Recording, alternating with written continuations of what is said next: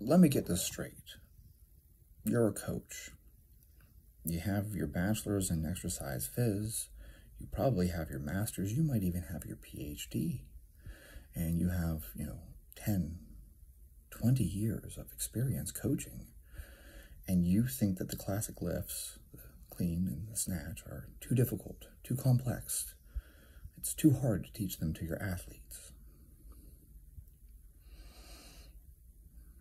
What sport are you coaching that your athletes are so unathletic that they can't learn two relatively basic movements?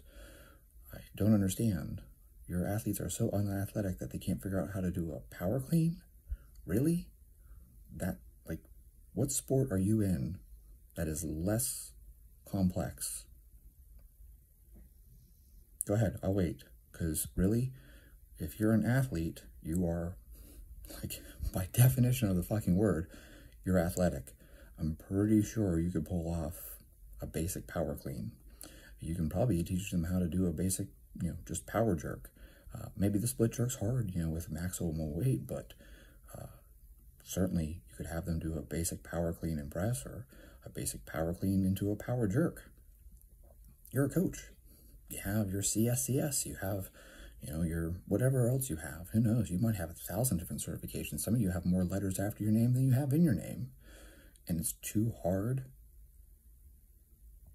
You can't teach that? What sport are you coaching? Or, yikes, not to throw any stones here, but what kind of coach are you? You're a good coach, right? And you can't teach a basic power clean? I don't think that bodes well. So if you want to argue, oh, we don't do them because it takes up too much time or we have other priorities, that's a valid argument. If you tell me, hey, we don't have the equipment for it, that's a valid argument too. I'm not going to sit here and tell you, oh, you should be having your athletes do power cleans with, iron plates and stuff like that when you guys don't have bumpers or you don't have platforms. By all means. And if you tell me, hey, we don't have time for it, I've got 30 minutes with these guys, I just get them in, squat them, press them, and get them out.